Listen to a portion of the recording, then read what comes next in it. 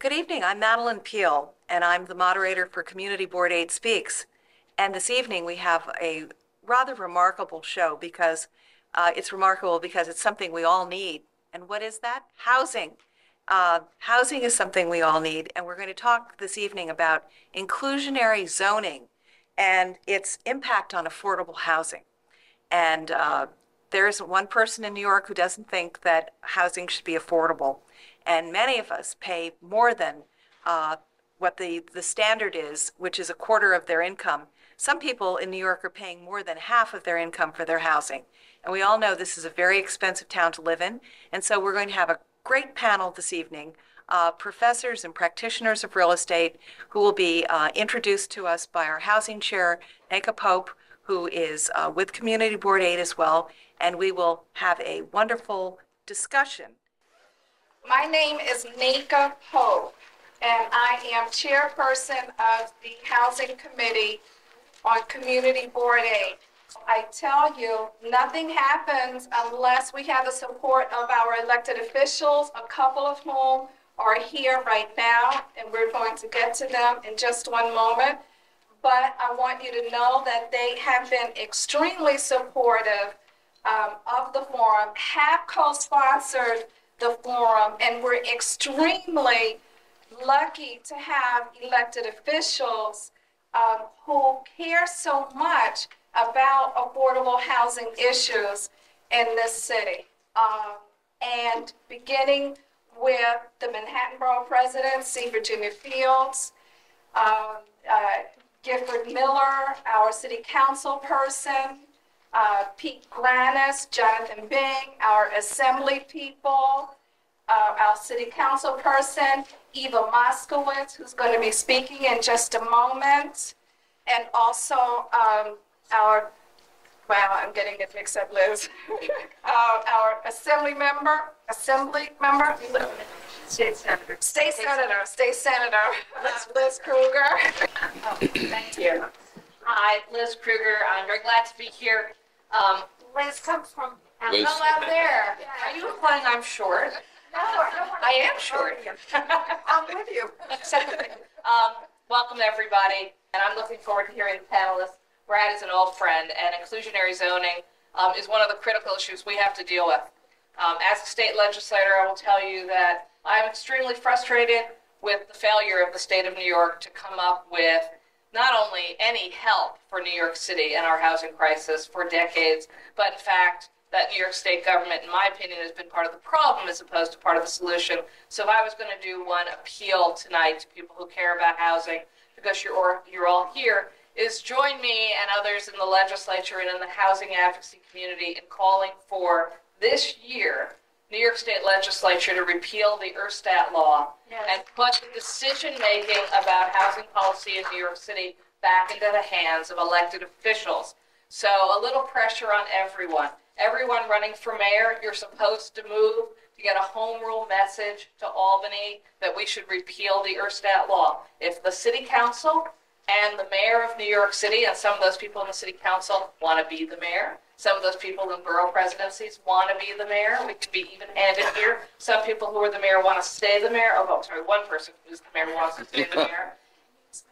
Erstat law, sure. We need a repeal of a law called the Erstat law, named after a guy named Erstat, an unusual name, from the early 70s, and that law took power from the city of New York to make our own decisions over housing policy, over tenant protections, over Mitchell-Lama, over rent stabilization, over rent control, took the power from elected officials in New York City and shifted it to the state government. And very simply, the reason New York City should make its own housing policy because people from Rensselaer County and Niagara Falls and Erie don't know anything about the problems of housing in New York City, the issues of affordability, or the solutions that could work for New York City. Now, Eva Moskowitz, please, come on up. Thank you so much for coming. We really do appreciate it. Thank you. Okay, thank you so very, very much. And I want to thank Community Board 8 and our panelists for participating in this incredibly important forum. I'm sure you saw in the Times today that apartments in Manhattan are going past the $1 million mark. It is becoming a borough and a city of have and have-nots. And affordable housing, in my mind, is the #1 issue. And this city really has not had an affordable housing strategy in 20 or so years. The inclusionary zoning is a creature of the 1980s, and it was an idea that had and has value. But if you actually look at the number of units that were created, it's about 600 units, and so it hasn't had the widespread effect that was hoped for. So we have to really recommit ourselves to the affordable housing issue, and inclusionary zoning is certainly a very compelling strategy as a matter of first principle. I do think that we have to be careful about a one-size-fits-all approach, because you have different neighborhoods that want different levels of density. Obviously, this became very, very clear. I strongly opposed the stadium, but I did support the rezoning of the Hudson Yard area, and we were in extensive negotiations about the exact percentage of affordable housing. And I'm pleased to report that because of the work we did on the City Council, the amount of affordable housing has been significantly increased from the mayor's initial proposal. I want to again thank Tom Angadi, who's at Hunter College. He's on my extreme left. Tom Angadi from Hunter College, thank you so much. Brad Ladner from the Pratt Center, thank you so much. Joshua Carr, thank you very, very much. Brad, it's all yours. Thanks. I'm going to try to be brief, because a lot has sort of come on the table, and the politics of this are changing by the minute. But basically, one, as everybody in the room knows, we've got a sort of a persistent affordable housing crisis in New York City. More than 500,000 families pay over 50% of their income for rent. 286,000 families that earn less than $18,000 have no Section 8 or other housing subsidy and pay more than half their income for rent. Many of you saw the articles today in the paper about what prices are in Manhattan, in Harlem. We don't have enough housing, and we especially don't have enough housing that's affordable to the people that live and work here. And so that spins out in all kinds of ways, with people paying more than they can afford, with doubling up, with moving far outside the city.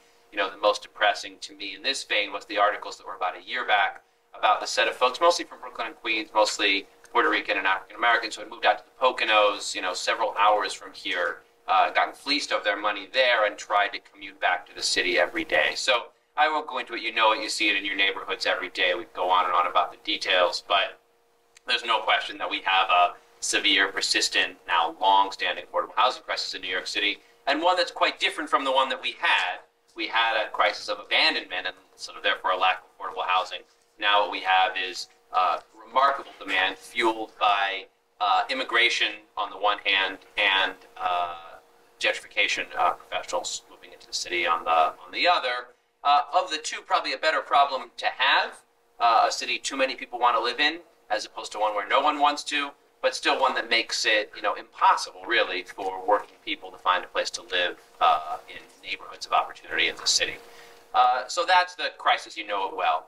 The Mayor Bloomberg actually has taken some steps to try to approach the problem, and launched now a couple of years ago their new housing marketplace program, which is a $3 billion commitment to try to preserve or create, to create about 21,000 new units, preserve another 45,000 units of affordable housing, with some good elements to it. Not enough, in my estimation, for people with the most need, and 21,000 new units is sort of a drop in the bucket, but still, it was a meaningful new commitment.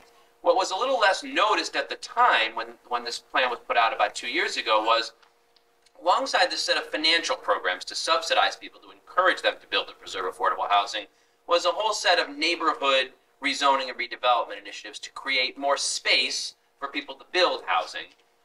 And by now, people are starting to kind of notice them on Hudson, the West Side, Hudson Yards, West Chelsea, Ladies Mile, Sherman Creek, Manhattanville, Greenpoint, Williamsburg, Dumbo, Port Morris in the Bronx, a whole set of of many neighborhoods where either conversions were proposed from manufacturing to residential or to allow substantial additional density so people could build housing.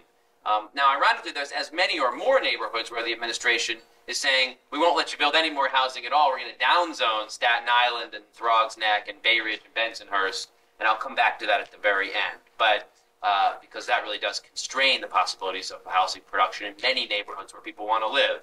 But the mayor sort of said, in addition to these finance plans, we've got all these rezonings, and when you add them up, those rezonings create the potential for more than 80,000 new units of housing in the generation to come.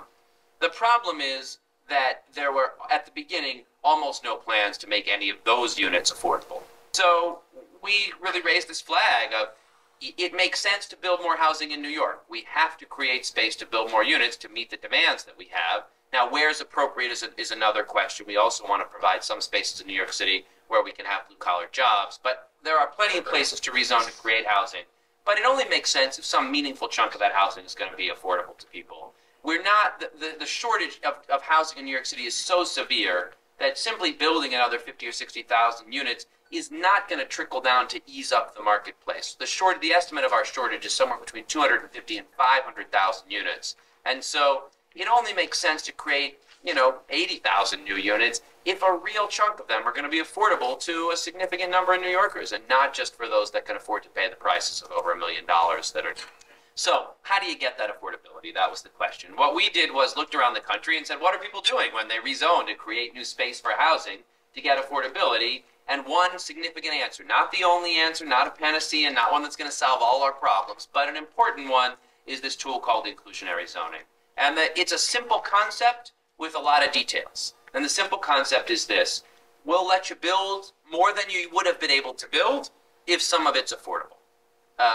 So again, a pretty simple concept. You were previously allowed to build this much. You can build more than that as long as a chunk of what gets built is affordable. So that's the simple concept. Now, there are instantly many, many details. Affordable to whom? What incomes? How many of the units have to be affordable? How big is the density bonus going to be? Can you use subsidy programs? How long are they affordable for? So, and we go on and on at some length, and I'll report about this, and I'm not going to do that tonight. The one detail that I want to talk a little bit about, because it's gotten a lot of play and debate and certainly matters, is this question of, is the program mandatory or voluntary? In a mandatory program, you say, okay, we'll let you build more, but now you must include some affordable units. You don't have any choice. In a voluntary program, you say, you can build yay high market rate with no affordable, but you can build this much higher if you include affordable units. So it's a fairly simple difference. And I guess what I believe from all the evidence around the country, there have been sort of 5 national studies that look at this, is that all the real evidence says, to me at least, that mandatory programs work better. They produce more units, they do it more certainly. There's no evidence that they actually dampen or harm housing production. They have mandatory programs in Boston, San Diego, San Francisco. None of those cities have seen the bottoms fall out of their housing markets, or really any measurable negative impact. Well, thanks for the wonderful introduction, and it's great to be here. I did migrate about 3 years over from Brooklyn, where Brad and I were colleagues, and I'm glad to see you here. I'm also glad that Brad did all the difficult work. He summarized the issue of inclusionary zoning in New York City today in a comprehensive way. What I would like to do is just add a few items to that. And I'm a member of the Task Force on Community-Based Planning, which is a coalition of community boards, professionals,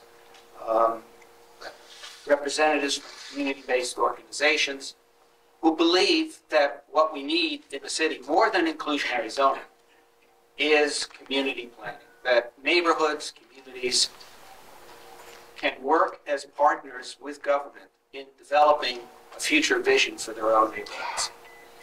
If we had that, it would be a lot easier to have affordable housing in neighborhoods. It would be a lot easier. What we have now is a process of development which is driven by developers. Developers go to City Hall, they say, well, the Brooklyn waterfront is hot, let's rezone it. Well, we want the west side, let's rezone it. And neighborhoods, communities, only get to say yes or no.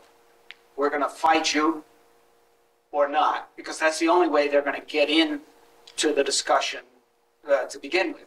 The Department of New York City, that's supposed to set the planning agenda, that's supposed to work with communities and neighborhoods and help neighborhoods to form their own priorities. And I can just bet you that if we did that, almost every neighborhood in this city would say, yes, we want affordable housing, and this is how we want it, where we want it. We do want development, but under such conditions. And then the city could work with them as partners. And then the city can go out and find developers who can produce what the neighborhoods want. It's all backwards now.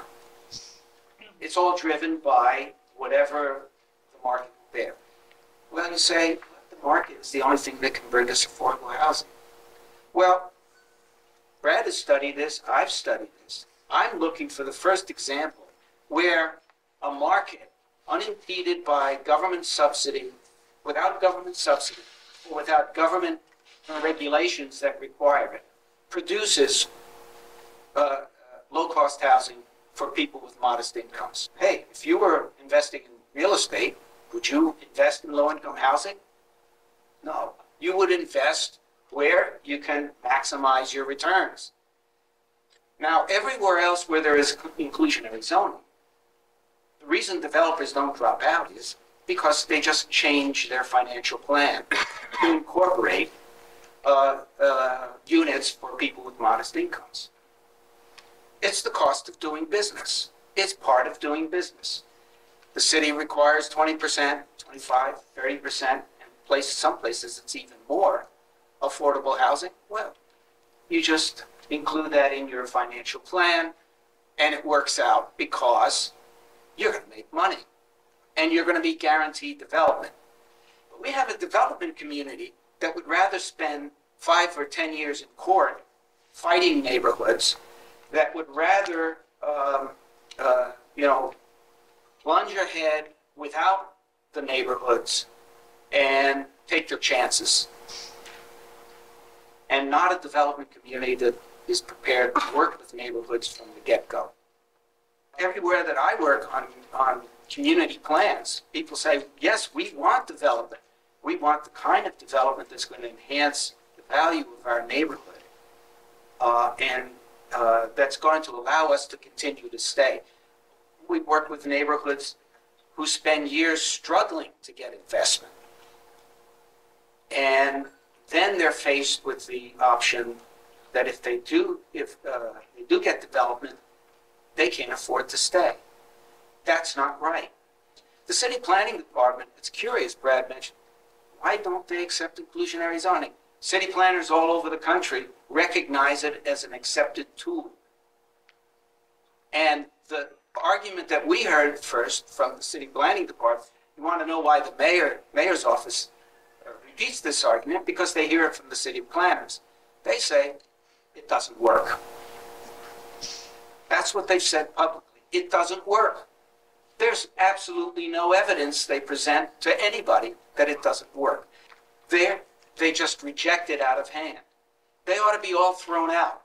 Our last panelist, and then we're going to open this up for question and answers, is Joshua Carr, and he's the founder of Carr Real Estate Services, a boutique real estate consulting firm.